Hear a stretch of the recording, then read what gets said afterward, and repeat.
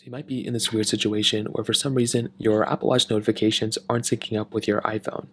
Now, this can happen for a few different reasons. The very first thing I'd recommend doing though is making sure that within your Apple Watch app that you do have your notifications synced up properly.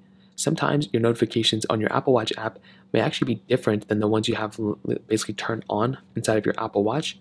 So make sure that's the case. That can probably be the easiest way to go ahead and fix this type of problem. Now, another thing that could end up causing some issues for some people is sometimes if your Apple Watch and your iPhone have certain discrepancies within the applications themselves. So what this means is some applications out there can be basically having issues sending those notifications to an Apple Watch. So the best thing you can do here is to basically go through and try seeing if you can update that specific application.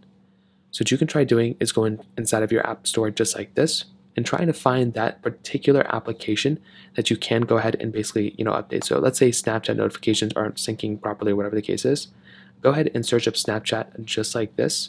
And what you want to do is you want to go and open up Snapchat, go and click on update, and go and update that application. For pretty much a majority of people out there, that's all you're going to have to do. And that's exactly what I'd recommend doing here. Now, if that's still not working, you might have an issue with your iPhone where the software, the iOS update is just outdated. So what you can try doing here is open up your iPhone settings. You want to click on your general settings right here. You then want to go and click on software update. And all you're going to want to do here is update your specific iPhone.